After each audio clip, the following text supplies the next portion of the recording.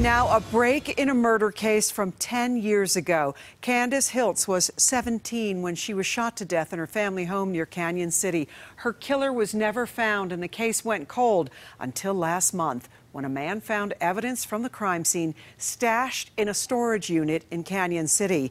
CBS 4's Andrea Flores is following this story tonight. And Andrea, what exactly was found in that storage unit?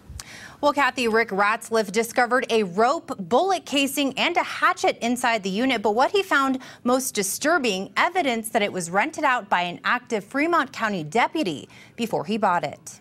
Started pulling out shell casings. A Canyon City man may have cracked an unsolved homicide case in the most unlikely way.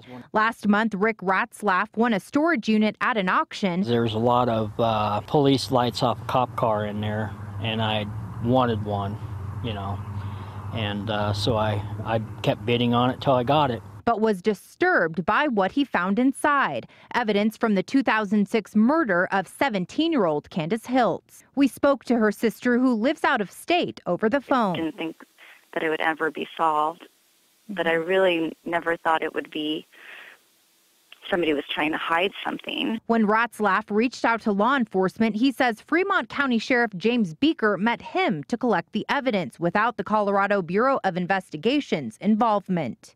This is odd. This is really odd. Rick's wife, Erin Reed, recorded audio of their meeting at the storage unit. So there was bloody clothes. There's a sock in there. There's Socks in there. You said there was a shell casing. There's a shell casing. There's a hatchet. There's a rope.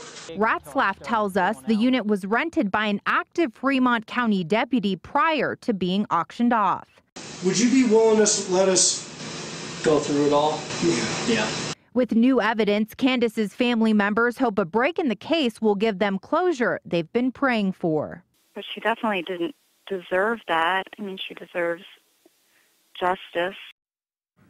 Now, the CBI tells us they are working with the Fremont County Sheriff's Office to investigate how the evidence ended up at an off-site facility. The identity of the deputy who once rented the unit has not been released. Reporting live in Denver, Andrea Flores, CBS 4 News. Thank you, Andrea.